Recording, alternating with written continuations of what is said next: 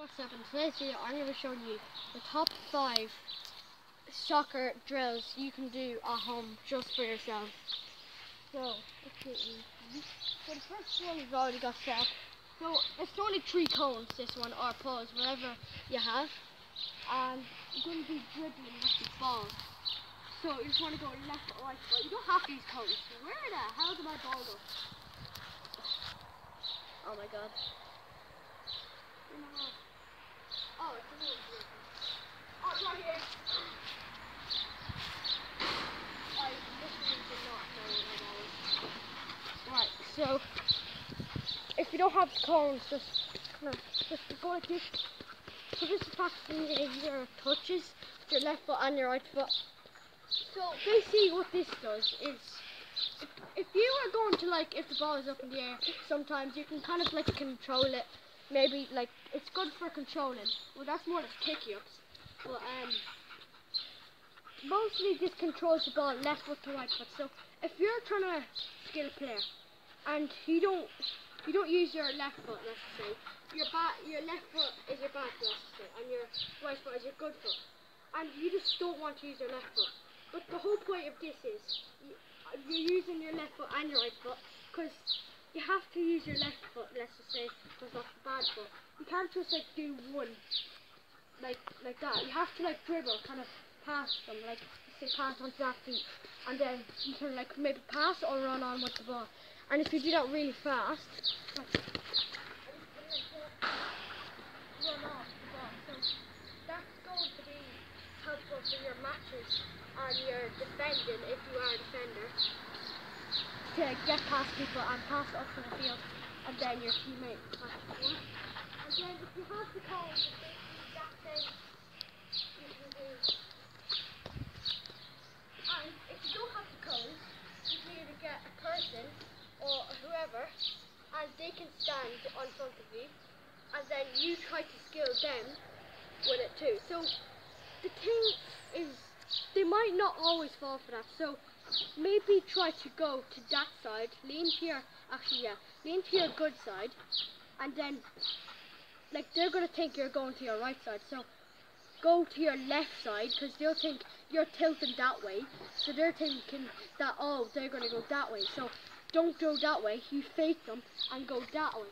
So that means you can get past the player and then skill them pass up to 3 minutes. So that's gonna be it for drill 1.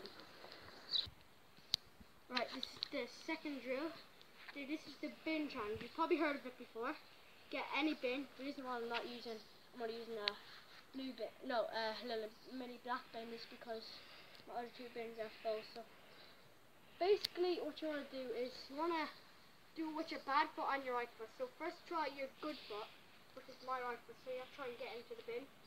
And you can put this up against a wall or anything, unless you want to make it more harder for yourself and put kind of like against nothing, so you can just get it in clean. But this one I'm going to put against the wall, so if it bounces in, you can get it. So I'm probably not going to get this, because I'm really bad at this and takes my hoodie off. So, yeah, it's really bad. But keep practicing with your right foot, and once you get with your right foot, if your good foot, practice with your bad foot then, and you try to take shots with your bad foot. And then, once you've got with your left foot, you can do kind of, like, let's just say volleys.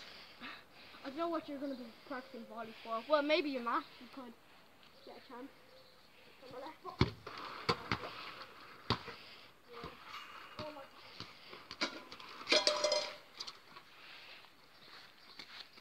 So, that's going to be it for the second drill, the bin.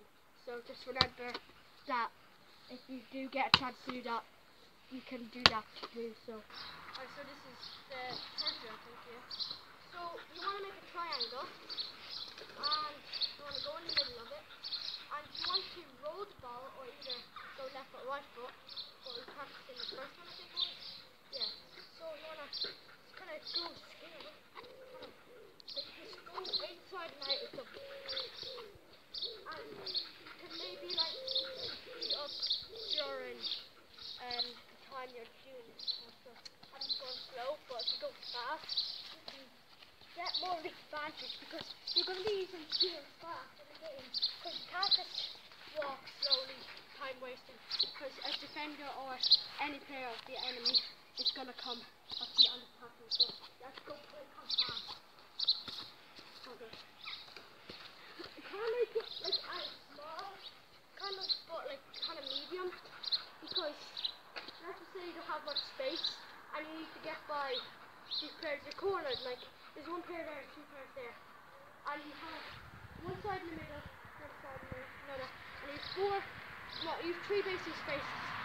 So if you have these spaces, then you're going to want to go in the middle, but you're probably not going to go because you probably want to lean in the first one what I told you, to lean the other way, and they're probably going to think that you're going that way, but you can go the other way.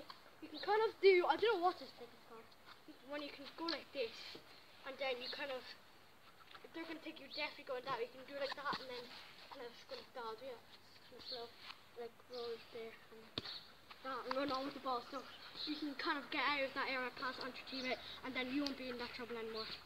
So, and then you can run up the field unless you're a defender or anything. Well, you can run up the field for a defender. Wait, I can't. I don't know. But anyways, because I'm not a defender. I'm a forward. So this is going to be it for drill 3. Moving on to drill 4, I think. Yeah, obviously. Right there. Right, so this is kind of a different one. So if you have kind of a big wall or something like a house wall, say, and you have this wall here, what you want to do is, if you're kicking with your left foot, you kick to the right side. When you're kicking with your right foot, you kick to the left side.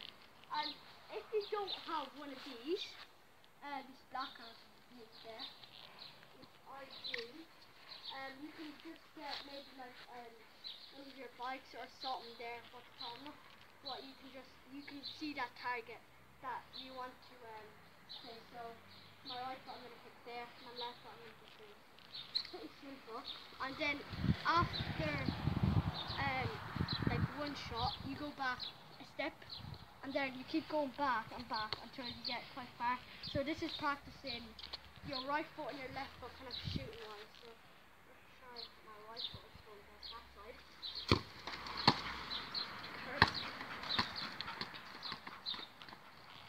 And then I'm actually thinking of a bonus one for the 6th, so that'll be a 2-player one. I think it is, yeah. And then my left foot is to the right side.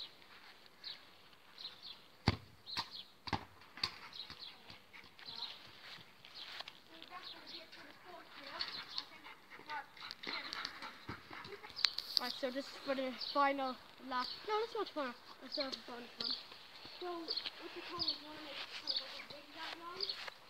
And this is kind of more often because you want to go in and out. And I put zigzaggy so it'd be kind of different kind of areas. And you can change the track whenever you want. And then just go the opposite way. I'll try to throw it one day. And then try the other side. Not do this side. Yeah, I didn't. And here we kind of pack with the other side. So I just want to do it for the end. So that's it for that fifth one there. Right, this is the last one of the bonus.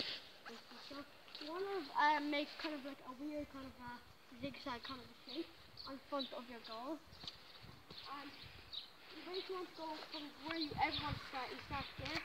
There can be a goalkeeper unless you don't want to be a goalkeeper. So you can shoot from there, and maybe like there, and then there. You shoot from all the cones and see how much goals you can get. And if you want to do a 2-player, if the other player goes second, if they get more than you, they win. And if you get more than them, they win. And you can add like dares for the loser. Extreme dares, let's just say. So this is kind of like a 1-player, 2-player, and you can even do it with pretty much unlimited. That'll take probably forever. And then there can be 1 goalkeeper too, unless you don't want to. So that's it for today's video, guys. Hope you guys enjoyed, and I'll see you guys in the next one. Peace.